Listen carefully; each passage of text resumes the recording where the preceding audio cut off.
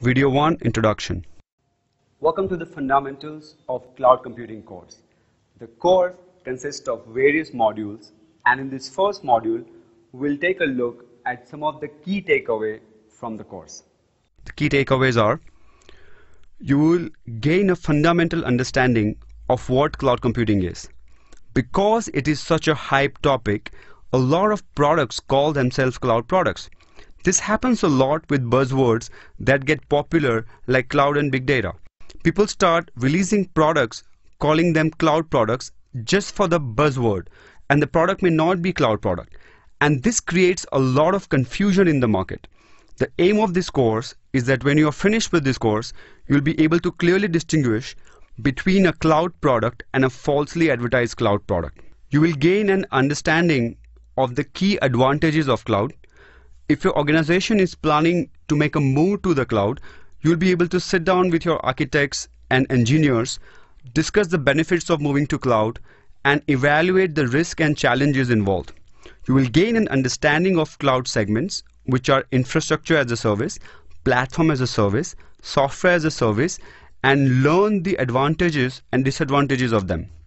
You will get an understanding of the various cloud deployment models, which are public, private, community, and hybrid clouds, and how they differ from each other.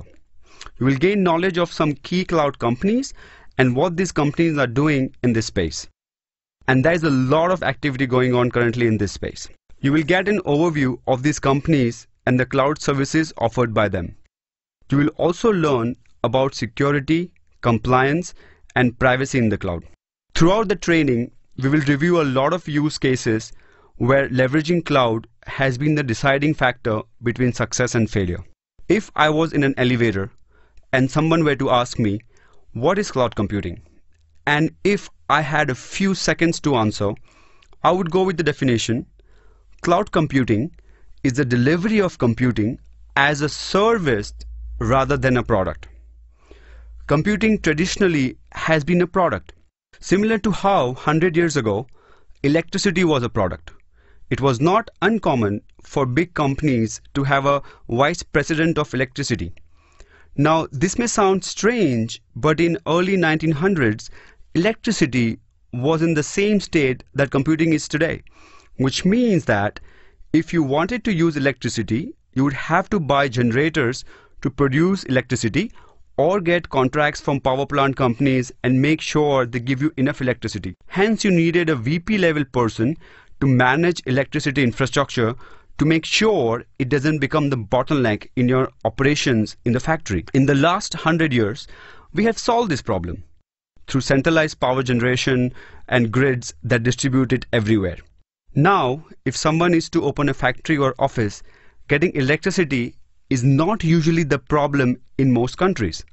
Electricity has moved from product-based to a service-based model, and cloud computing is doing the same thing with computing. Right now, computing is very product-based. Now, let's say that we develop an application and we want to release it to the world so that people can come and use the application from anywhere in the world. But first, we'll need to figure out how many servers, databases, and such we will need. Underestimating might create way too much load on servers and degrade performance for users. Overestimation will result in wasted server capacity. Let's say we decide to get 10 servers, and we have to first go and get those servers.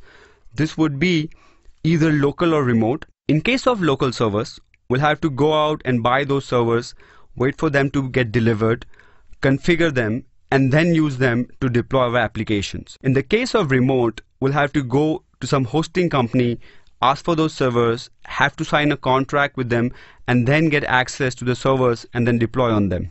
Another advantage of electricity being a service rather than a product is that we don't have to worry about electricity as long as it's there. If you take example of this video you are watching, you are consuming electricity by watching this, but you don't notice it as long as the electricity is up and running.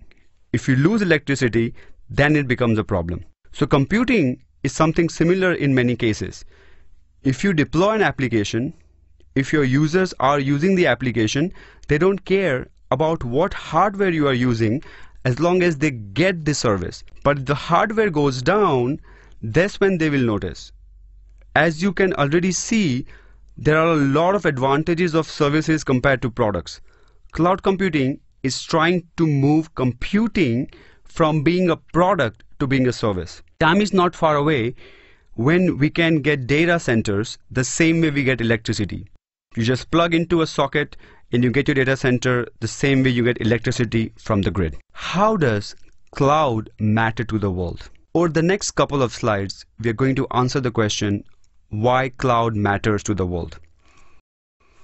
Fact number 1, robust current market. According to popular market research company Gartner, the public cloud services market was around $131 billion worldwide by the end of 2014.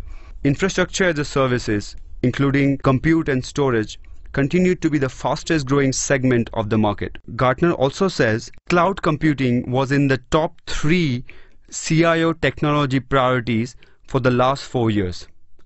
CIOs or Chief Information Officers over the world have different priorities, but cloud computing has shown up in the top 3 for the last 4 years according to research by Gartner. Another fact is lack of skills.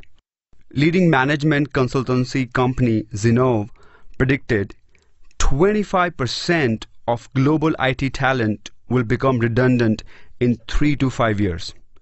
They also said cloud computing experts will witness moderate to high demand.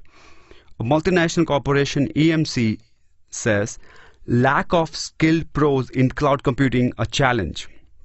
Significantly, all these skills were non-existent a decade ago.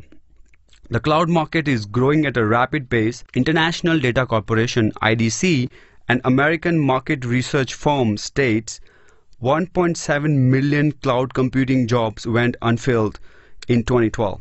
The problem was a lack of the training and certification among job seekers. The IDC report also states there is an urgent need to retrain existing IT professionals and encourage students to pursue cloud computing related training and certification. Growth predictions. According to Gartner, by 2016, over half your IT spending will be on cloud. Microsoft predicts revenues from cloud innovations could reach as high as $1.1 trillion a year by the end of 2015. Job predictions. Cloud brings with it exciting new career opportunities. IDC predicted cloud computing to create 14 million new jobs by 2015. Thus, as you can see, cloud computing is already a required skill set for most IT employees. And as time goes on, its importance is bound to increase. IT workforce that does not acquire cloud computing as a skill might see their career growth stalled or might not even have a job. In the next module, we'll learn why cloud computing became such an important element in IT in such a short time.